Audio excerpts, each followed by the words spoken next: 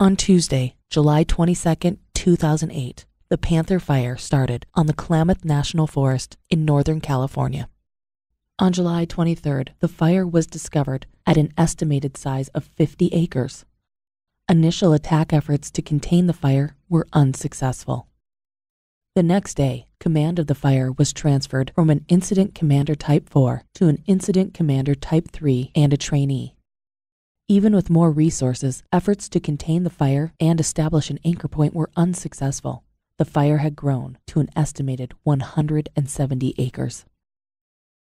On Friday, increased fire activity hampered efforts to establish an anchor point once again. It was decided command of the Panther Fire would be transferred to the Siskiyou complex. On Saturday, July 26th, the fire crept downhill overnight and became established on both sides of the unnamed drainage on the east side of the fire.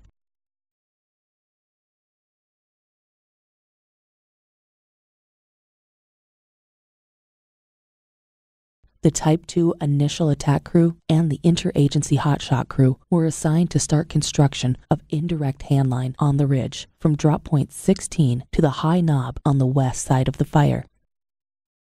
2 division group supervisors, Division 1 and 2 from the Siskiyou complex, were assigned to scout the fire and prepare a strategy for the following day when the transfer of command was to take place. At 10:00 in the morning, Division 1 and 2 arrived at drop point 16 and received a briefing from the ICT-3 trainee. At 11:30 during the briefing, the fire activity increased, causing the initial attack and hotshot crews to disengage the fire and return to drop point 16. Division 1 and 2 departed from the drop point at noon to scout Road 14N05. An hour later, the crews re-engaged and went back to constructing indirect handline on the ridge. At 1400, Division 1 and 2 returned to the drop point and left to scout on foot the handline construction. Between 1430 and 1445, a report from the initial attack crew lookout indicated the fire activity was increasing. Around 1500, Division 1 and 2 were with the hotshot crew in the saddle. The hotshot superintendent informed Division 1 and 2 that the safety zone that was near the high knob on the west side of the fire was about 200 to 300 yards up the ridge. Division 1 and 2 decided to continue west toward the safety zone. A smoke jumper crew and various overhead were already staged at the safety zone. The hotshot crew used their escape route down the north slope of the ridge to Road 14N05 and then continued all the way back to the drop point. At 1510, Division 1 and 2 progressed up the ridge toward the safety zone.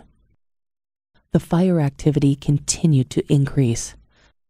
Not knowing how much further the safety zone was, Division 2 said, "Up or down?" They both reversed direction and attempted to escape down toward the saddle. They were cut off by fire that crossed the saddle. They reversed direction again, moving back up towards the safety zone. With the fire activity increasing more, Division 1 found a small opening in the brush and said, "We need to deploy." Both Division 1 and 2 started to deploy their fire shelters. Division 2 further looked over his surroundings and felt the area was not a suitable deployment site. Division 2 explained to Division 1 that the shelters wouldn't work at that site and that they needed to go down the hill. Division 1 did not respond and continued to deploy his fire shelter. Division 2 balled his shelter under his arm and ran down the hill.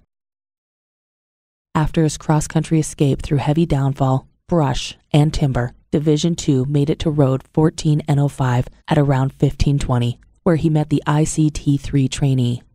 The trainee contacted Air Attack to conduct water bucket drops to aid in the search and rescue of Division 1. At 1650, the smoke jumper crew located Division 1, deceased, inside his fire shelter. The fire was too hot, and the duration of heat was too long for the fire shelter to provide sufficient protection for Division 1.